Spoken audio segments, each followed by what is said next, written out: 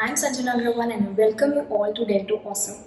I hope you all must be enjoying the fun-filled video tutorials in Dentowesome. If you have any suggestions or you want any specific topic to be covered, let us know in the comment box. So today I'm as your mentor and I'll teaching you today is maxillary anatomical landmarks. Yes, the topic is very important in theory and practical point of view. So in practical, every step of complete denture, yes, every step of complete denture, landmarks has its own importance. So the landmarks should be at the tip of the tongue. I will be teaching you landmarks very easily and with the help of mnemonics. Yes, I will be teaching you with the help of mnemonics so that you can memorize them very easily, and when the examiner asks you any question, you can answer it as soon as possible. So let's get started.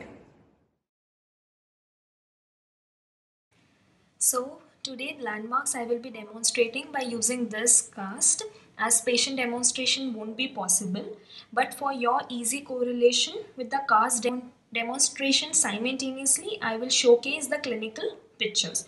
So you can see this color codings. I have made this for your easy understanding, and these codings have been taken from the second edition of Rangarajan textbook of prosthodontics. So let's begin. So before beginning, I will share you with the mnemonic slide.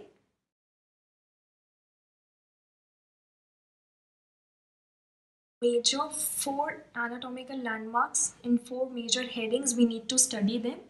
So that is left side and right side.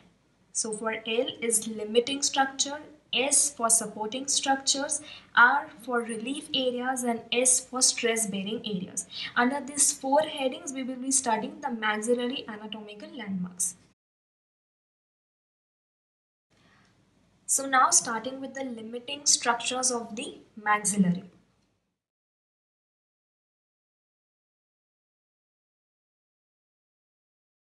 The mnemonics for the limiting structures I have shared is left for left vena, best friend bani vena, हमने उसे forever पटाया.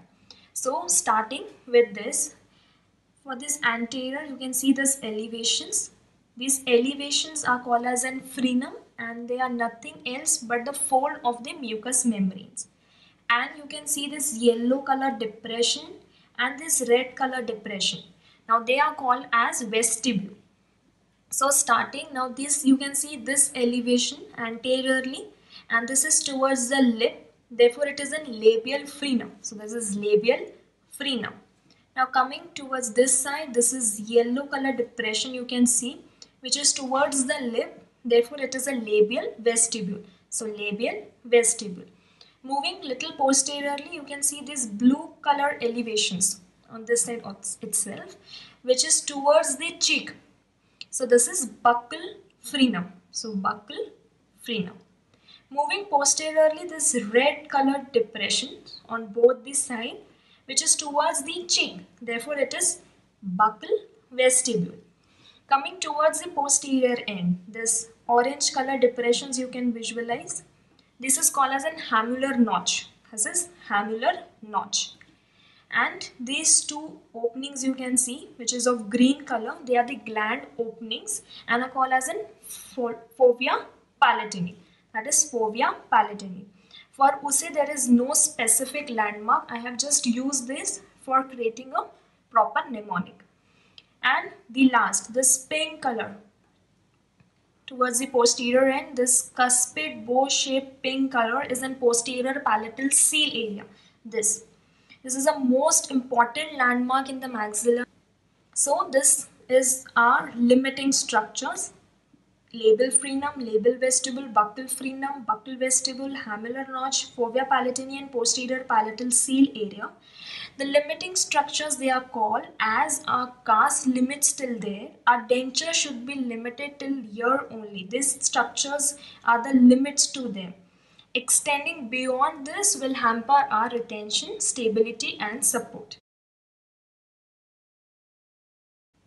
So now starting with the supporting structures of maxilla. The supporting structures of maxilla, the mnemonics is house, rabbit, rat, Mikey. So you can see this hard palate, this And you can see this black color elevations and depressions, they are called as an rugi. So hard palate, rugi. And this green color, this is a residual ridge, residual alveolar ridge, R, that is a residual alveolar ridge. And you can visualize this blue, dark blue color prominent tuberosities.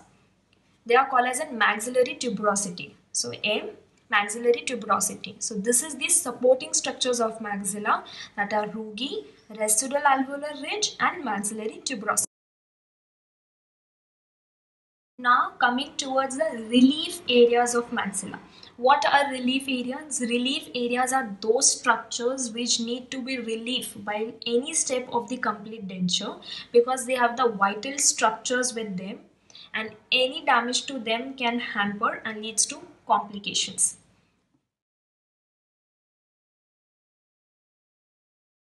Mnemonics for relief area is MI phone.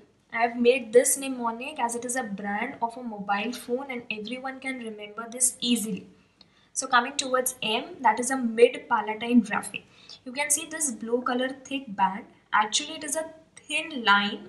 For your easy visualization, I have made this thick band. Now, these line is a fusion of two palatine bones and it is very thin.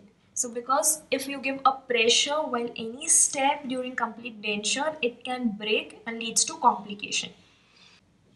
I, that is an incisive foramen which is located on the residual ridge anteriorly, this, which consists of nasopalatine nerves and vessels, and if you give pressure to this portion, it will damage the nerve vessels and blood vessels. So relief is necessary for the incisive foramen, and incisive foramen is a guide to know the amount of resorption of the residual ridge. If the residual ridge, this green portion, has been resorbed, very much resorbed, so this blue color, that is an incisive foramen, becomes more prominent, which help us to guide that there is a lot of resorption in the residual ridge.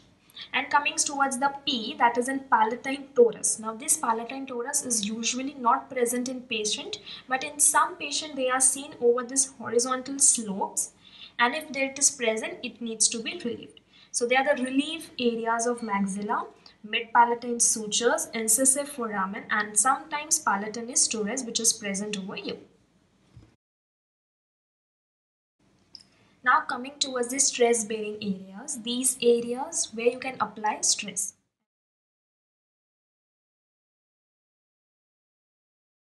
And they are of primary stress-bearing areas and secondary stress-bearing areas. Now coming towards the primary stress-bearing areas, you can see the slopes going towards the mid-palatine raphe.